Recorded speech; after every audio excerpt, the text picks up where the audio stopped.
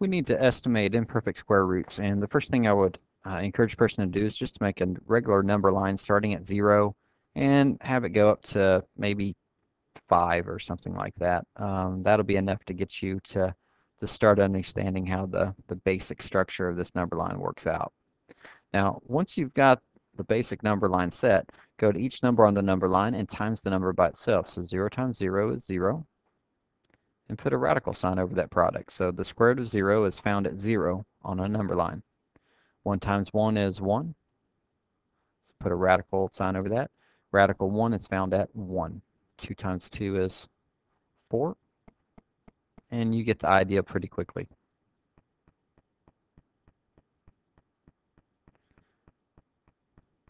Now, these are perfect square roots, perfect radicals, and we're not really interested in that. We want to find out how we can estimate imperfect square roots to the nearest integer. But if we take the time to see how a number line is put together with perfect and imperfect square roots, it can make that a lot easier. Let's just kind of focus here on the distance between 1 and 2. It's the square root of 1, or radical 1. This would be radical 4. So if I count it up by radicals, this would be radical 1, radical 2, and radical 3. So is the radical 2 closer to 1, or is it closer to 2? And we can see that it's absolutely closer to 1. Okay?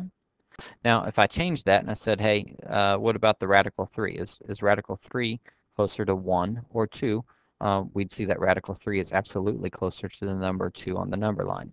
Now, the spacing on these imperfect radicals, they are spaced out evenly the same way that the distance between these integers are. See how 0 and 1 and 2 and 3, they're all pretty evenly spaced, even though I hand drew that. So the square root of 2 should have about the same amount of space between square root of 1 and the square root of 3. And the square root of 3 should have, equal distance between the other two radicals on either side of it. See, this distance from here to here is about the same as the distance from here to here. And it's not perfect. Again, this is hand-drawn, but that's the basic idea. Now, instead of looking at that one, let's take a look at the square root of 7. Where is the square root of 7 going to be at? And let's see here. So is it closer to 2 or 3? And we'll zoom in on this number line so that way we can actually see it. Now, if this is square root of 4 and this is the square root of 9, the square root of 7 is somewhere in between there. But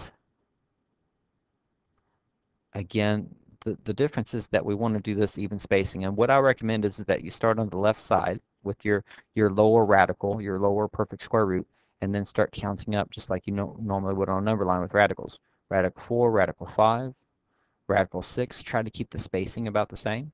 Radical 7, radical 8, and radical 9. And because I didn't already have, 3 written over here, I didn't have to expand it all the way over here. The square root of 9 is 3.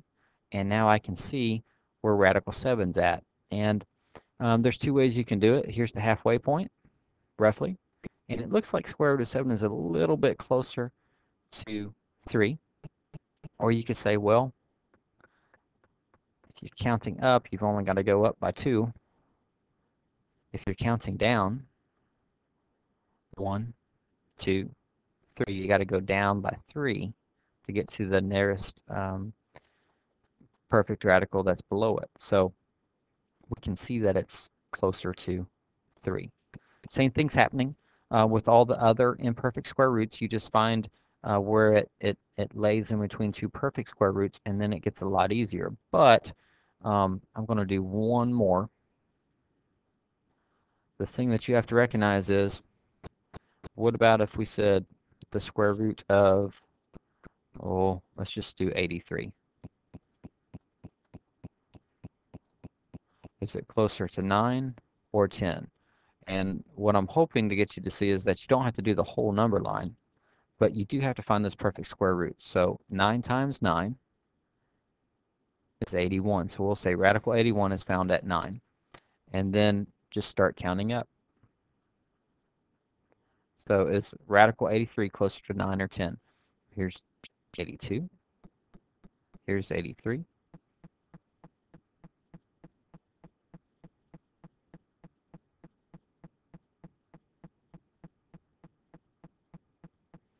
And as you can see, it's going to take some time to build up to radical 100, which would be a 10.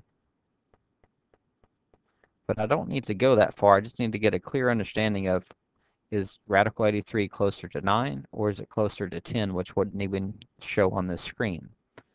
And obviously the answer would be 9. So that's the beginning of estimating imperfect square roots, and that's just trying to round to the nearest whole number, which whole number is it closest to. And later, within the next couple of lessons, we'll show you how to actually take the skill and let it help you be able to round to the nearest tenth or hundredth without a calculator.